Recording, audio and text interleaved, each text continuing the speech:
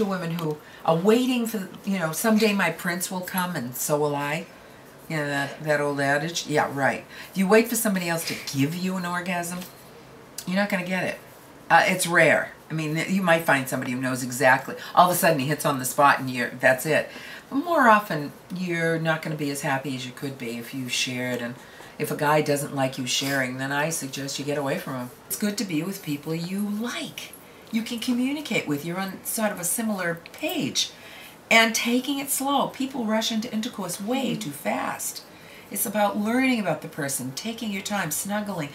I mean, I tell clients, do you see yourself maybe just lying naked and talking and doing the sensual touch that we've done, learning about your partner's whole body, having her do that with you, putting their finger in, finding my G-spot, explaining that the G-spot is not necessarily going to be the same kind of intensity when you touch it for all women? Because the last thing I need a man to do is be rubbing and wanting me to be multi-orgasmic. And not all women are multi-orgasmic. One orgasm is great. So don't put demands on each other.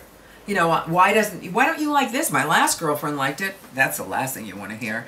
Or a woman saying to a man, I don't know why you're not hot already. I mean, I've never had anybody take this long. Oof. You know, maybe that works, that doesn't hurt a man or have him get into a tailspin, but it can. Be thoughtful. Hygiene. You know, I've had people sit on my bed, not many, but some have sit on my bed and left a shit streak.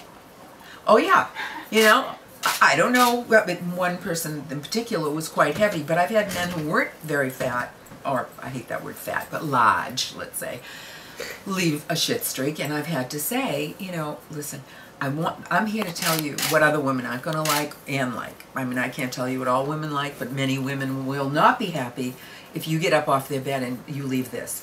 So we talk about hygiene, we talk about breath, we talk about cutting your nails and making sure you don't have long nails or hang nails, because if you're going to put your fingers in a woman's, on her vulva or in her vagina, that area is precious. So you could cut a woman or scratch her and create a host area for bacteria, you know, unintentionally, but things like that happen.